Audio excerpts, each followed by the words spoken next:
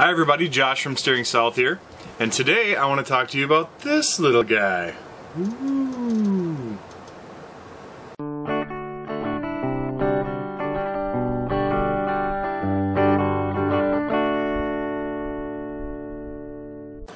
So for those of you who are looking for a nice little portable vlogging camera, I want to tell you today what I think about the DJI Osmo Pocket.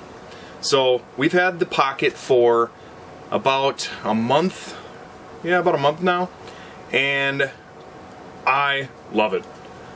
It is just so tiny and convenient and easy to bring with. It's lightweight, the battery lasts plenty long for what we do, and it's nice. You got your gimbal controlled camera. I'll give you a little shot of the gimbal in action. Woo. Yeah, pretty cool, pretty cool. So you get nice stable shots with it, and yeah, I've been a big fan of DJI products, so this, I was actually excited to get a hold of this when it finally came out. So here, I'll kind of give you a look at the screen. We're not going to be able to see the screen very well, but it's got just the tiniest little screen, and it's perfect. Yes, it is small, but the beautiful thing about the Pocket is you can slide your little phone connector right into this expansion port, and you connect your phone right to it, and then you have your phone as the large viewfinder, and it works really great. Most of the time I don't use my phone on it. When you switch it into selfie mode by tapping the button 3 times, it goes into face track mode, and the camera will actually just keep track of my face as I go around. You can maybe see that it's rotating and continuing to point at me, which is great. Especially when you have this tiny of a screen, it's not like you can sit there and look at it, especially with your hand out like this, but it's nice because that thing will just keep tracking your face. And perfect for your first-person view type vlogging. What else is great about this thing? Another really cool feature of the Osmo Pocket is its panoramic setting you can get into. So watch when I do a panoramic. Watch the gimbal. All you have to do is hold it upright, and it takes 4 separate pictures, just like that. It takes the 4 pictures and it automatically knits them into one big, beautiful landscape panoramic. You can do another mode with the panoramic where it does 9 different pictures like that, and it just does this huge panoramic, sews those all together, so you get a really nice big picture. And all you have to do is hold the camera steady while it takes it. You can shoot time-lapse videos with it, you can shoot slow-motion videos with it. I've heard of people having problems with it, but I have had great luck with it so far. You can even look at or watch your videos and look at the things you've done right here on this tiny little screen, which isn't the best, but you get an idea of what you've shot. You can access a lot of the settings right from here, different modes. So like, let's see here. So like, you can have it in tilt lock mode, where it won't allow you to pivot, like the gimbal won't pivot up and down, it just kind of locks that mode. You can have it in first person view mode, which I think is just a lot more responsive, faster reaction time, like if you're thinking of like going through a roller coaster type thing.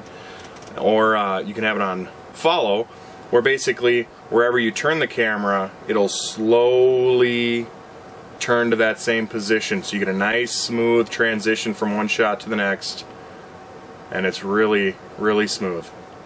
And there's 2 different follow modes. You can have it in slow follow or fast follow, depending on how quick you want it to react to your movements. If you've used any of the Osmo products, they have a big giant Osmo, or the Osmo Mobile that you strap your phone into. We have one of those, and just like that, you double click the button and it recenters the camera. And this one, triple click, and boom, right into selfie mode. Great for vlogging, like I said. And even mid recording, you can flip it and go back around and continue on showing everybody what you're looking at. Really great camera. I think it was $350 when we bought it. The battery, like I said, lasts quite a long time. SD card slot is right here, super easy to get to, pop it in and out. It comes with the adapters for iPhones and I think newer Android phones too. Don't quote me on that. Not a big Android guy. And this little case, handy little case to store it in. And you gotta check this out. This is I think this is one of the coolest features. So when you hold the button and it shuts off, it automatically rotates the camera head the way you want it to be when you put it in the case. And then it holds it there a little bit stable so that it doesn't flop around. And then you can just clip it in the case, good to go. Easy to throw in your pocket, your purse, anywhere. Super easy. Strap it to your hand, whatever. Great camera though. We did have one little issue with it. The gimbal was like stuck kind of tilted like that, and we weren't sure what was going on, but I found the recalibrate setting in here, and you just set the thing down, recalibrate it, and it's all good now. The other thing about it though is it gets hot. This whole section here where you hold your hand gets pretty hot after, you know, 5-10 minutes of recording. It's really starting to cook. So maybe not the ideal camera for really long shots or long recordings, but if you're popping it out, you're doing a few minutes here and there, you're not going to have any problems. It's not going to heat up on you. And it's not like it gets so hot you can't touch it. It starts to get pretty warm. They do have a ton of accessories out for it. They've just started releasing more accessories. One of the big ones I want to get here, the bottom here is a USB-C type port, I believe, and they have an attachment that's a 3.5mm audio adapter, so you can plug in an external microphone. That's something for sure I want to get. They have a base on it that you can turn it into a Bluetooth module to connect to your phone if you don't want to do it this way. Kind of like a GoPro mount.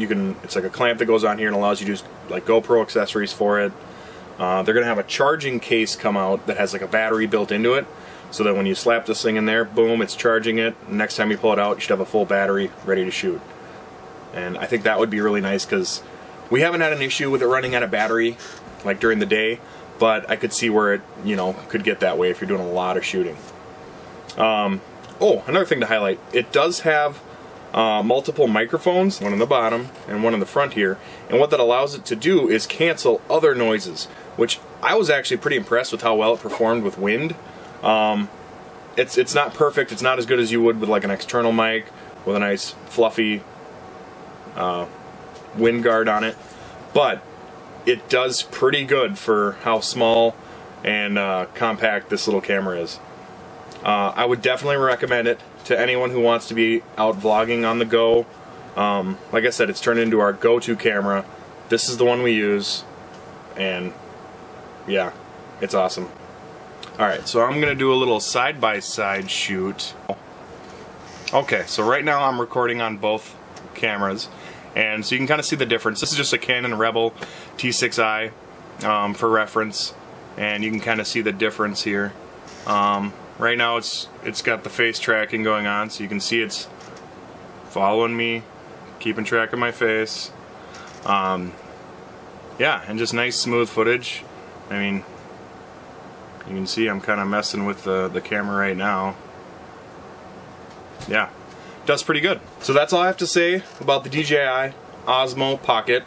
Yeah, I mean, pick it up. I think it's a great camera. If you're on the fence about it, I would get it. I've seen some bad reviews, but I haven't had any of the issues that I've seen people complain about.